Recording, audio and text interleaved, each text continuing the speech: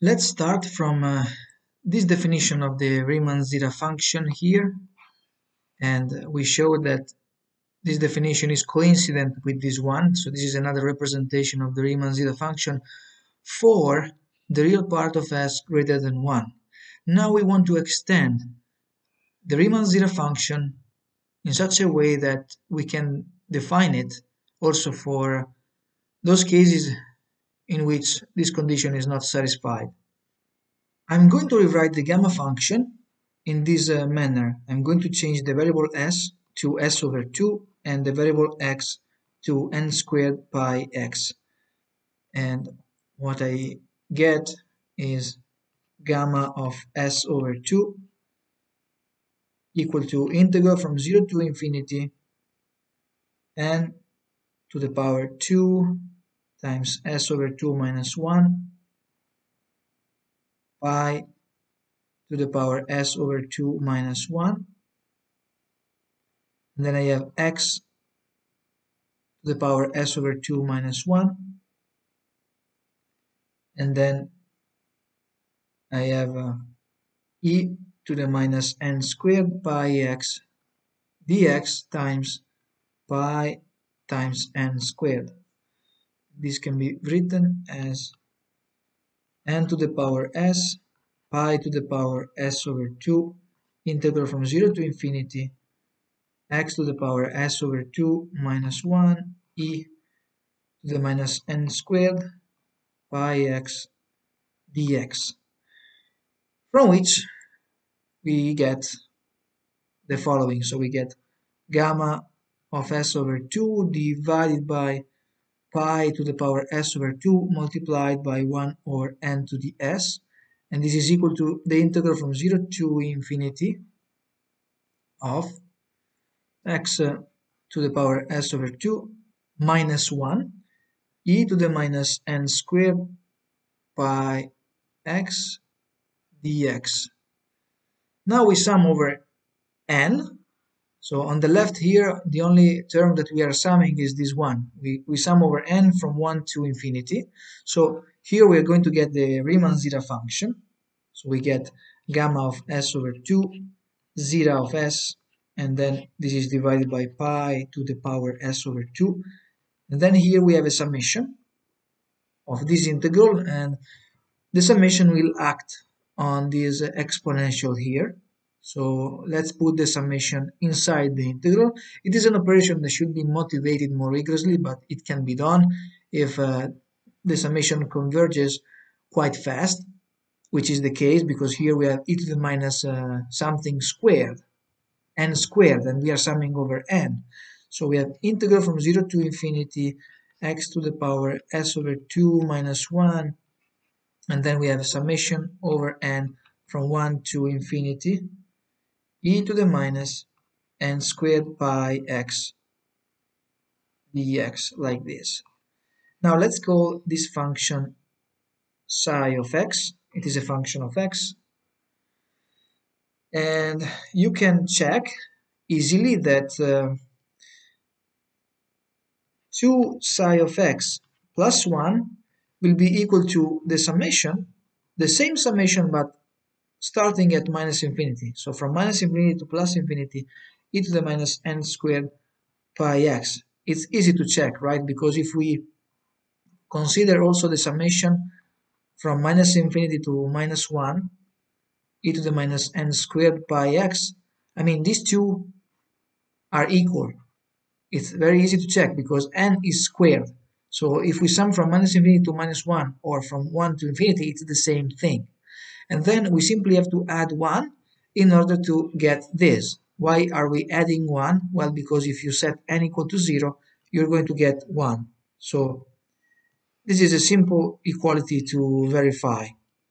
But now we can use the Poisson summation formula. So this one here will be equal to 1 over square root of x sum over k or n, whatever you want to call the integer, which you are summing over, from minus infinity to plus infinity, and then we have e to the minus pi over x k squared, like this. And therefore, this can also be written as 1 over square root of x times 2 psi of 1 over x plus 1. So we get that this is equal to this. And now remember the definition of the Riemann zeta function in the integral form, which is this one. So we can rewrite that as gamma of s over 2 zeta of s times pi to the minus s over 2. And now we can split the integral into two parts. So we integrate from 0 to 1 in the first part, x to the s over 2 minus 1 psi of x dx plus integral from 1 to infinity x to the s over 2 minus 1 psi of x dx. Now, in this first integral here, we are going to substitute for psi of x the formula that we can obtain from this one. So from here, from this formula, we can also write psi of x equal to 1 over 2 square root of x 2 psi of 1 over x plus 1, and then we have minus 1 over 2. It's another formula that you can get from this one, right? And you just have to substitute here, only here, not here. So you can rewrite this as integral from 0 to 1 x to the power s over 2 minus 1. And then here you have 1 over square root of x psi of 1 over x plus 1 over 2 square root of x minus 1 over 2 dx plus integral from 1 to infinity x to the power s over 2 minus 1 psi of x dx. And now we can rewrite this as integral from 0 to 1 x to the power s over 2 minus 3 halves from here times psi of 1 over x dx. And then we can integrate these two terms multiplied by this. So we get plus, we have this first term multiplied by this will give me 1/2, and then I have x to the power s over 2 minus 3 halves plus 1 divided by s over 2 minus 3 halves plus 1 from 0 to 1, and then we get minus 1/2 from here, and then we have to integrate this. So it's x to the power s over 2 divided by s over 2 evaluated from 0 to 1, between 0 and 1. And then we are left with this integral here. So we get plus integral from 1 to infinity x to the power s over 2 minus 1 psi of x dx, like this. And this is equal to, now we can rewrite these two terms together. So this first one will give me 1 over s minus 1, whereas this one will give me minus 1 over s. Then we have this, which is plus integral from 0 to 1 x to the power s over 2 minus 3 halves psi of 1 over x dx plus integral from 1 to infinity x to the power s over 2 minus 1 psi of x dx. Now we can put these two together, so this will give me 1 over s minus 1 times s here in the denominator, and then in this second integral we can change the variable from x to 1 over x, and it is just a substitution, so we can rewrite that as equal to 1 over s minus 1 s, and then here the integral will go from infinity to 1, because when x goes to 0, 1 over x will go to infinity, and here it will remain equal to 1, because if x goes to 1, 1 over x still goes to 1. And then here we basically get x to the minus s over 2 plus 3 halves, and then we get psi of x, and then the differential of x will become minus 1 over x squared dx, like this, plus integral from 1 to infinity x to the power s over 2 minus 1 psi of x dx. And now you can put